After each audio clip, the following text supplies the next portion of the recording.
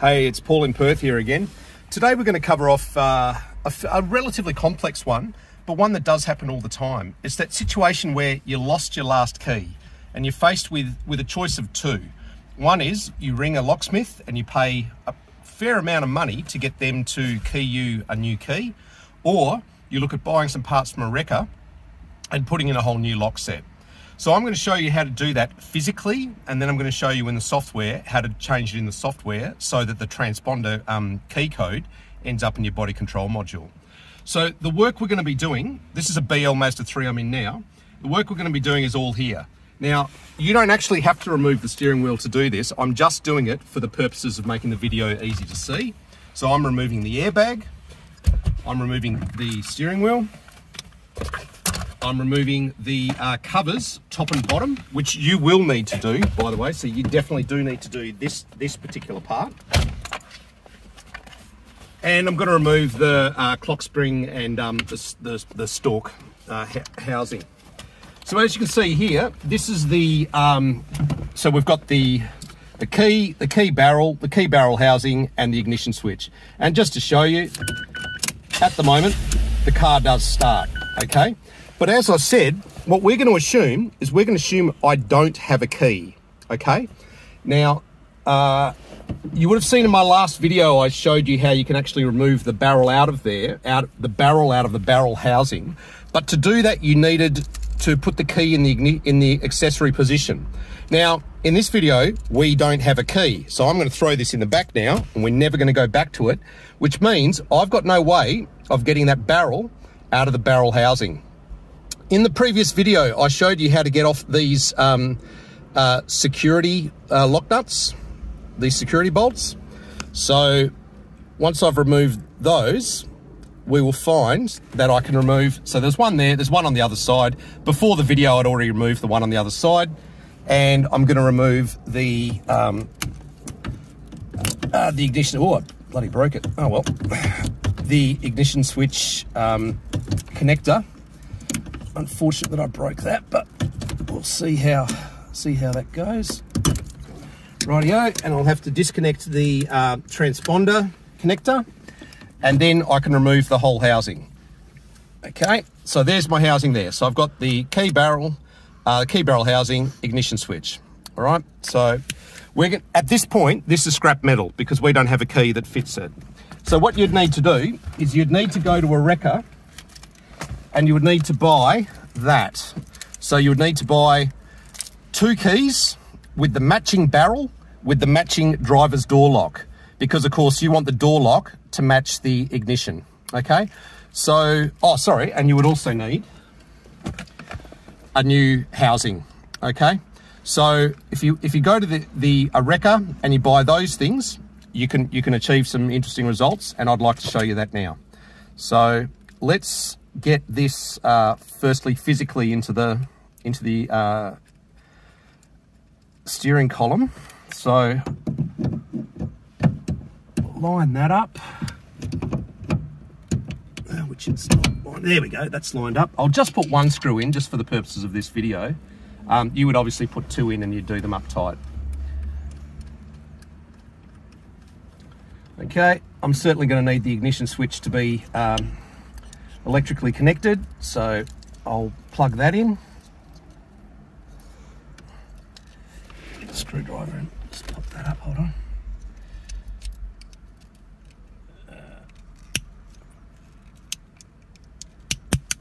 Okay, so we'll plug in our ignition. Oh, buggered that up, what have I done?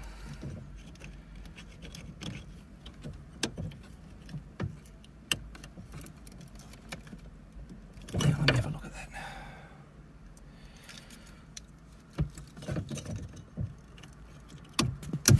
that. Okay, there we go. Okay, I think it's because I broke it earlier. That's certainly sitting on, and you'll need to plug in the transponder ring. So now you're physically connected, and now you'll need to put your barrel in. So if you remember, to put your barrel in, you can see the accessory mark there. I need to line up the key on the accessory mark, and then when I do that, I'll find that the key and barrel will slide in. So now I've got a barrel in a barrel housing. Now, when I turn this, the car is not going to start. It's going to, physically the key is going to turn, but it's not going to start. And let's talk about the anatomy of a key for a second, because we've got three different technologies here. You've got a mechanical blade, then you've got a near field transponder, and if, like me, you've got the remote opening and closing, you've got that there. So this is mechanical, this is near field, and this is infrared. So what's happening when I put the key in is I'm mechanically able to turn it, but I'm not getting the transponder code from the transponder being recognized by the body control module. So let me just show you what a transponder actually is, because it's a lot smaller and more interesting than you might think. These are 2 shells out of 2 keys that I've taken apart. And if you look here, this shell is empty here. I bought a shell without a transponder. This one on the right is one that I've taken out of a working key, and you can see that there is a chip in there. Maybe if I do that, it'll make it more obvious for you.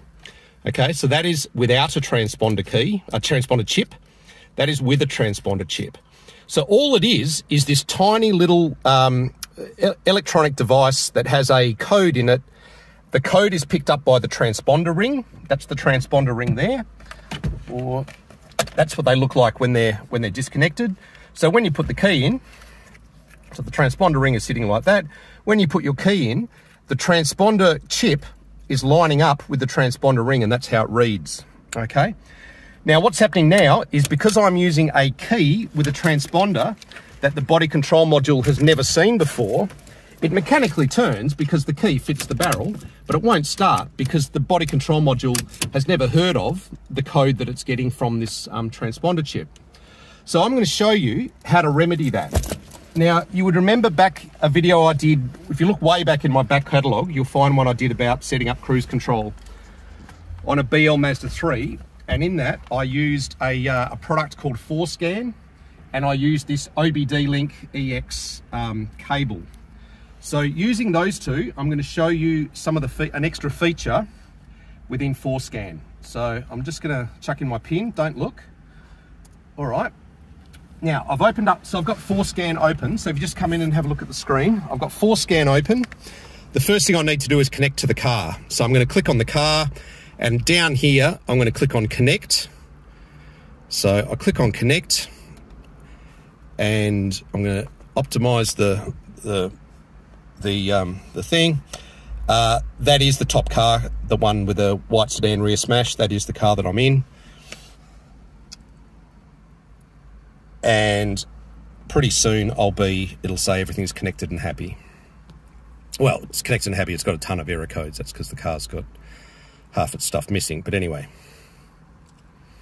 so it's still reading. As you can see down the bottom, there's new lines coming up. And eventually where it says reading vehicle info, I think it goes to ready or something like that when it's all done.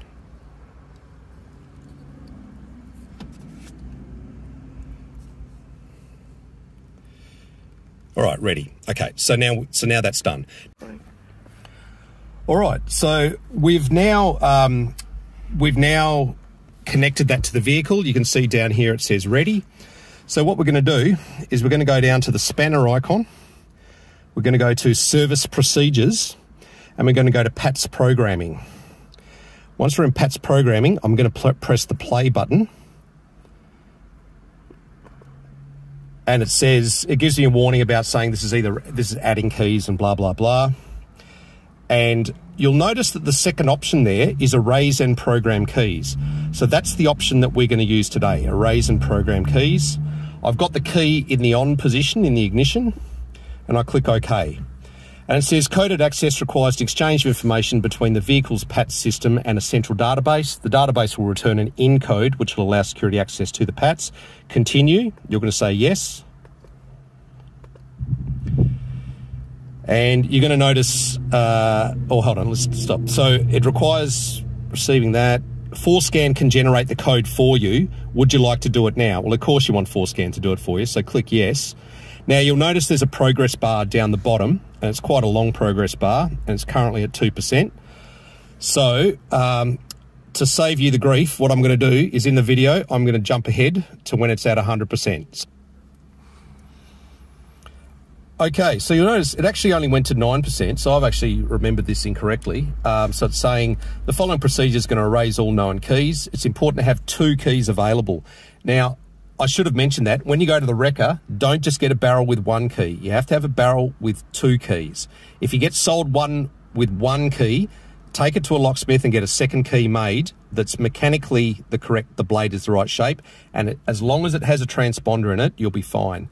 One other thing I should have pointed out earlier in the video is notice here, when it was interrogating the body control module, it says number of keys stored is 0. Is 2. It's about to erase them, so it'll go to number of keys stored is 0. And it's asking me, do I have 2 PATS keys available? And you'd remember, I do have 2 keys available, so I do satisfy that condition. So I say yes. And the progress bar's progressing quite a bit faster now. Now, it must program a minimum of 2 keys. The key programming procedure, please turn the ignition off, wait 10 seconds, cycle key 1 in the ignition from off to run for at least 6 seconds, and then within 5 seconds after the key's removal, cycle key 2 in the ignition from off to run for at least 6 seconds, and repeat the last step if there's a 3rd or 4th key to be programmed, and then 2 keys will have been programmed. Okay, so let's do that.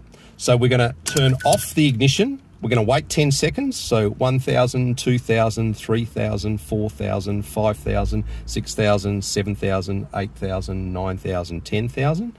I'm now going to cycle key 1 into the run position, and you'll notice the car hasn't started, but I'm going to hold it there for at least 6 seconds. So 3,000, 4,000, 5,000, 6,000. Now, within 5 seconds of the key's removal, I need to put the second one in, also put it into the run position, and you'll notice that one actually has started it, but 1,000, 2,000, 3,000, 4,000, 5,000, 6,000, and what I should find is that the other key will now also start the car, okay? And the keys are now programmed, which is exactly what it says on the screen, and it goes to 100%. So, that's how you do it. So you needed to go to a wrecker and get this whole unit. You needed 2 keys, and if you want to do it properly, you'll also need the driver's door key as well, just so it's all keyed to the same key. I'm not going to do this today. I'm sweating like a dog. It's a hot day here in Perth, as it often is. But if you're able to do that, you're probably going to be able to do that. Now, I've done something for free for you today. I've provided something really helpful, and I need you to do something for me for free.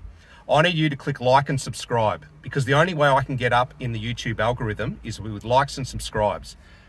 I've done all of this for free, and I believe I have helped you. I need you to help me. Please just smash that like and subscribe. Thanks a lot, guys. Leave some comments below. See ya.